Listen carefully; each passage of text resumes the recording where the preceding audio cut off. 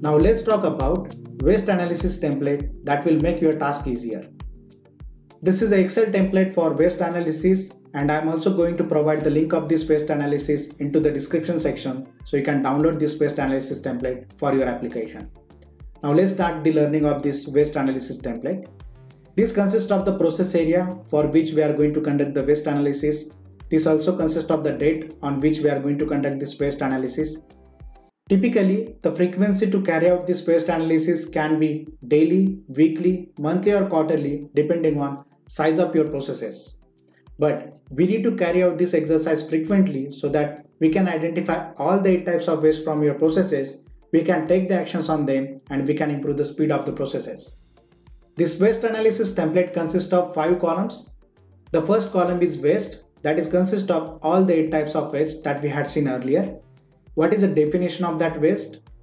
I have also provided some of the examples to understand what is that particular type of waste.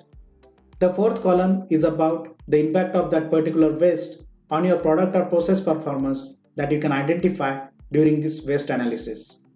And the last column is description of issues. Here you need to mention all your findings in short.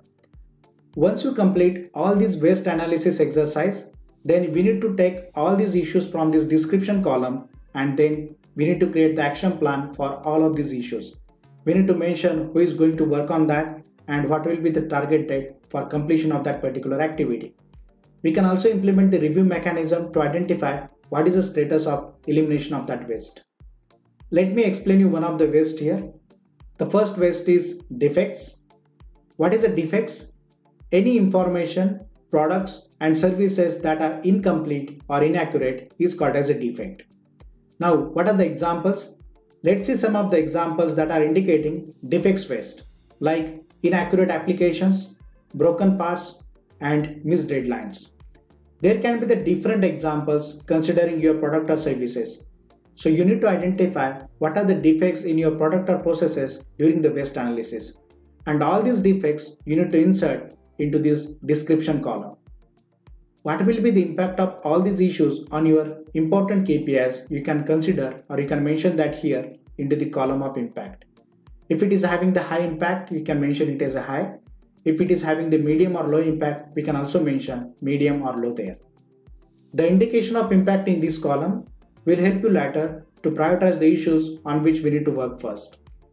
Let's talk on another example that is explaining this impact and description of issues. During the waste analysis, we have found that occasionally coffee orders are made with a real milk when soya milk was requested. So this is a defect because inaccurate information is carried out. Now we can also identify what is the impact of it. It's having the low impact, right? So we can mention there as a low. This impact ranking will help us later, as I already explained to you. Let's take another example for the waste. Overproduction.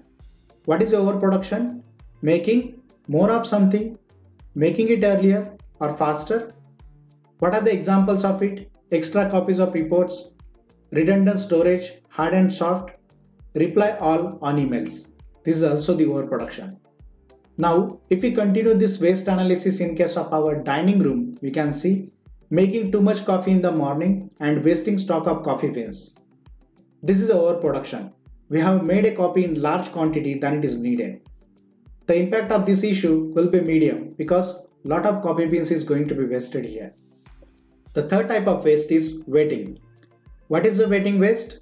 Waiting for information, equipment, materials, parts or people. What are the examples for it? Waiting for approvals, waiting for equipment, waiting for large batches. Let's continue with the same example to identify this waiting waste in our dining area. Customers waiting too long for the lunch orders. And what is the result of it? There are complaints about returning late from the lunch hours. What will be the impact of this? High impact. The high impact for this issue is indicating that we need to prioritize reduction or elimination of this waste on top priority. The fourth waste is non-utilizing talent.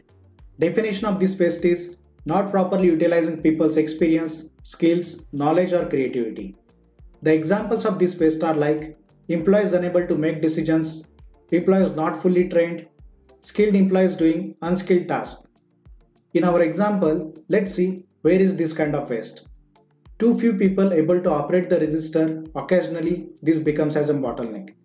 And what will be the impact of this issue? That will be medium. The next type of waste is a transportation. What is the definition of this waste? Unnecessary movement of materials, information or equipment. The examples of this waste are like hands-off between functions, multiple reviews and resending emails. Let's see in our example where is this kind of waste. Moving a lot of supplies between two different bistro locations. The impact of this issue is high. Again, we need to prioritize this waste while we are going to plan the actions. The next type of waste is a inventory waste. What is this waste? Accumulation of parts, information, application, etc. beyond what is required by the customer. The examples of this waste are like stockpiling supplies, information piling up for data entry, keeping data longer than necessary. Let's find this type of waste in our example. Stockpiling a year's worth of coffee beans, wasting space and at the same time run a risk of stale coffee. The impact of this issue is medium. The next waste is motion. What is a motion waste? Any movement by the people that is not of value to the customer. The examples of this waste are like repetitive keystrokes, walking between equipment, switching applications. In our example, let's see where is this type of waste. Employees frequently walking between dining room, kitchen room and stock room. So this is indicating of motion waste. The impact of this issue is high. Again, we need to prioritize this. And the last type of waste is extra processing. What is the definition of this waste? Unnecessary processing or activities in the process that do not add value. For example, extra formatting, extra fields, extra features, extra detail, or extra report information. Let's see in our example where is this extra processing waste. Some staff writing both first and last names on the coffee cups. So this is the extra processing. The impact of this is low. There is another example for the waste analysis that I have included into this waste analysis template.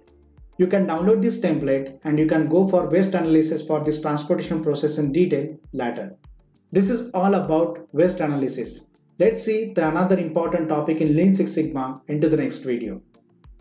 At the end of this video, if you have found this information useful, then please do not forget to like, comment and subscribe. If you want to learn Lean Six Sigma and Minitab most effectively and practically, then please visit at vijaysabe.co/join or successfulcareerhub.com/courses. One more important thing, if you want to support me or appreciate my efforts, you can also join my YouTube channel by clicking the join button at my YouTube channel. By joining this YouTube channel, you are not only supporting me, but also getting an access to the perks that can help you in your career growth. Thank you for watching and see you in the next video.